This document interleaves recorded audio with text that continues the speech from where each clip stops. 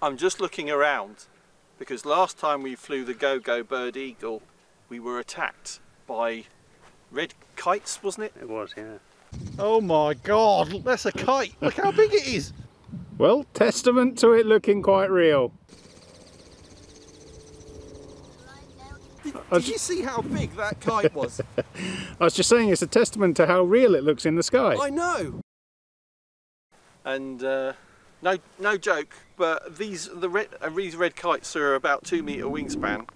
And my little eagle flying around, we really thought it was going to get carried away, didn't we, Jason? We'd hoped. We kind of hoped, yeah. It would have been funny. But they're beautiful, beautiful creatures, and you got some amazing footage as well. But I don't think they're about today. So we're just going to give the Go-Go Bird Eagle another flight. Now this is coming out soon. I was very lucky, and thanks to Go-Go Bird for sending me this to try out. It is a little bit challenging to fly, but that's fun as well. You have to be very conscious of the wind, because if you go downwind and you want to come back, it does take a while. And I'll turn it on.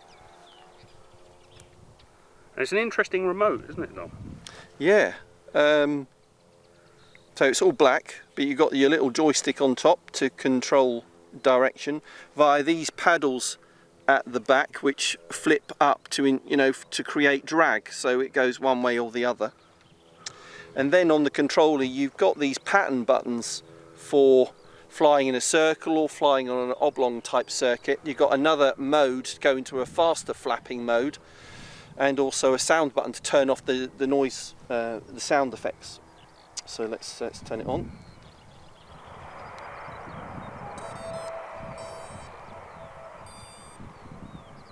Remote control connected successfully.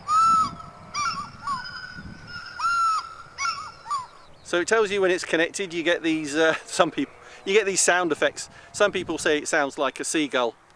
I don't know, creative interpretation, but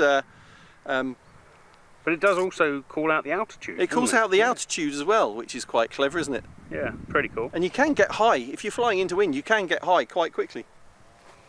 So here we go. Ready? Let's go. So you press down on the joystick to get it flapping, and then you just launch and left and right.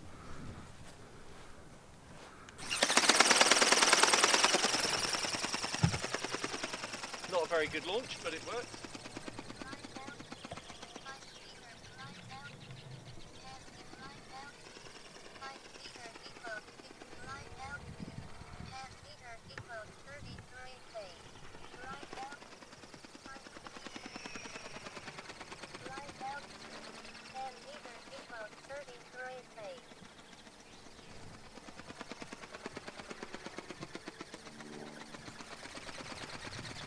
I'd say the directional control's pretty good actually, you know, just that little bit of drag, and when it drops then you just push the joystick up to climb just a bit more.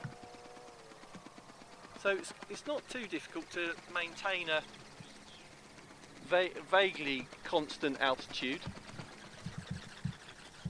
So it's dropping now, so a bit more up on the stick, and it'll flap a little bit harder.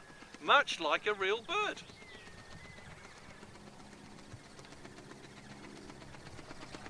And it's pretty high up there. Yeah, so if I go into the...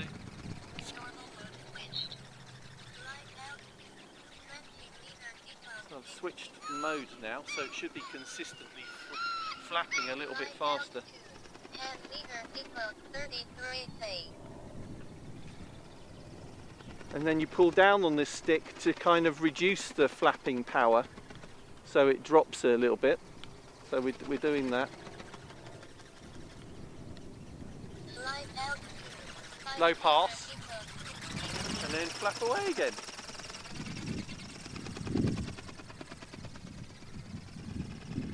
Holding it full over to the right. 10 meters equals 33 feet.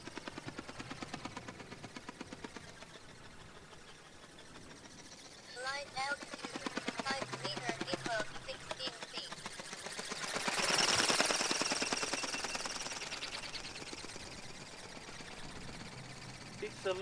controllable than you would think it would be. As long as you don't lose orientation, you're good. Can you land at our feet? Well, there's a challenge. Right, so next time around. Next time around, yeah. Come on.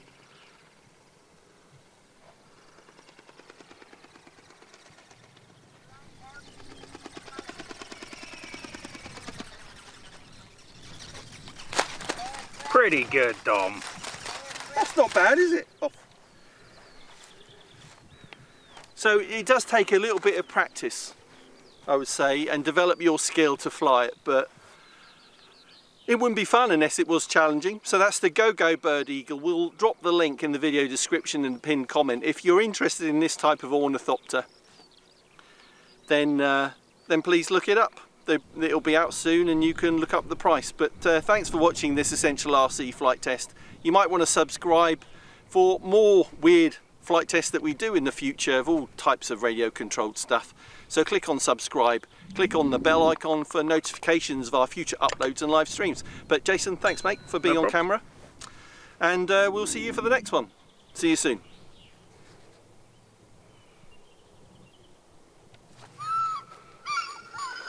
It's your favourite bit, Every time we do a video it does that right at the end.